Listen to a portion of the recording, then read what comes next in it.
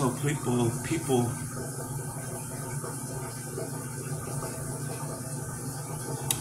they're starting to understand you, right?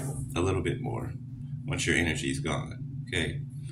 Um, and they're wondering why they didn't see who you are before, right? One of the reasons is because, like, when you tell them about you and your past and stuff, right, they tend not to believe you, right?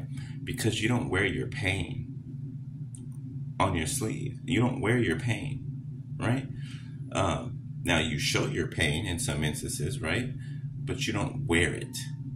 You don't look like what you've been through, right? So they prejudge you, right? Instead of actually trying to get to know you, right?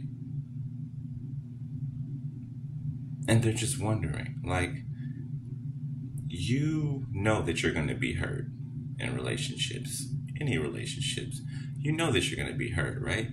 It's just the level of hurt that you are and the kind of hurt that you are willing to deal with, right? People that come into your life, you give them a chance, right? If they cross you, that's it, right? Depending on who you are individually, depends on how many chances they get. You get what I'm saying? Some things you can deal with, right? Some hurts are not purposely, you know what I'm saying?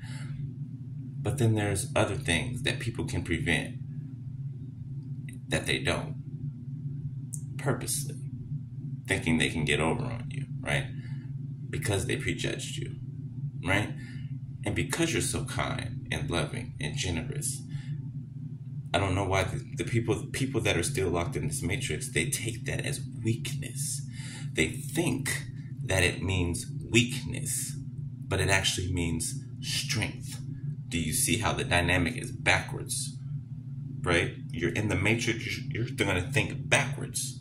You're being controlled by the matrix, excuse me. If you're being controlled by the matrix, you're going to think backwards. If you are outside of the matrix, but you are inside of the matrix, working within it, right, then you're going to see the opposite. Do you get what I'm saying? One is from an eagle's eye view, looking down. The other is actually down there in it, looking around, trying to, you know what I'm saying, figure out what's going on. You are the eagle's eye view. You're at the eagle's eye view. Why? Because you're outside of the matrix. You're outside of the construct, the simulation, right? The slave away for a figure fortune company to make them rich, and you slave away, never really passing the level that you're at, but always seeking to, but quite never being able to, right? Going to school or whatever, raising a family, getting married, having a family, raising a family, getting old, retiring, and dying. See, since I was a child, I knew that there was something wrong with that. Since I was a child. See, when you don't question things, 333 on my timer, when you don't question things, then you believe everything that is told to you. And that's what they want people to do. Not question anything, but believe what we tell you.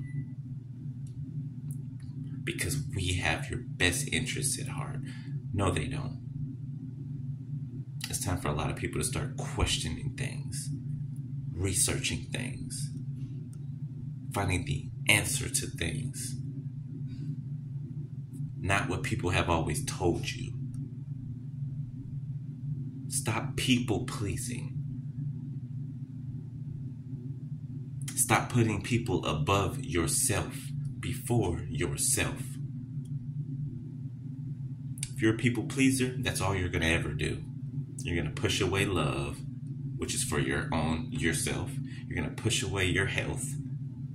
You need to take care of yourself first. How are you going to make other people happy around you if you're not making you happy? It makes no sense. 444 on my timer. You need to heal yourself. You need to make yourself happy. Be happy within yourself, not having someone else. 456 on my timer, because you can't be happy with somebody else if you cannot be happy with yourself. By yourself.